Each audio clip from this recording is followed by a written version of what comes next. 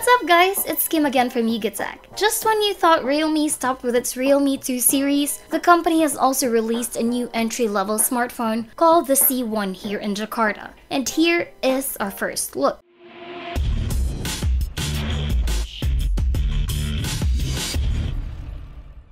Honestly, the C1 doesn't feel like an entry-level smartphone due to its build quality and overall look, as it is quite similar to the Realme 2 Pro as well as the OPPO A3s. It has the same metallic side finish, which gives a better grip, making it comfortable to hold even when you have small hands. Up front, we have a 6.2-inch 720p display, and it's actually not that bad. It also has a notch, just like the Realme 2. There's the power and lock button on the right, while the volume keys and triple card tray are located on the left side. Down below is a 3.5mm audio port, the good old micro USB port, and the speaker grills.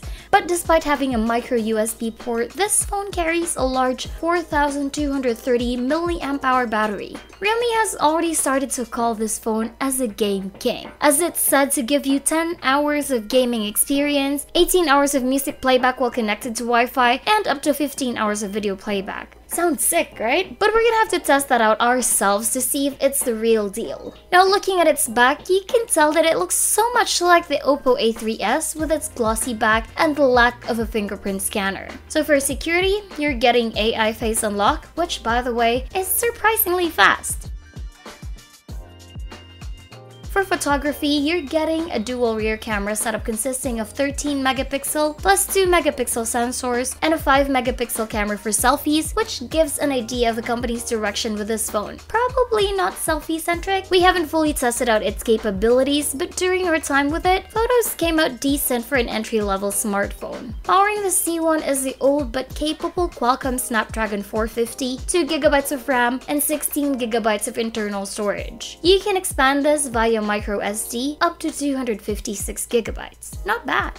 And finally for software, it's running on ColorOS 5.1 based on Android 8.1 Oreo. This phone is priced at 1,499,000 Indonesian rupiah, which is around 5,000 pesos. And there you have it guys, what do you think of the Realme C1? Is it the new entry-level king or what? Let us know what you think in the comment section down below. As always, if you like this video, you know where the thumbs up button is.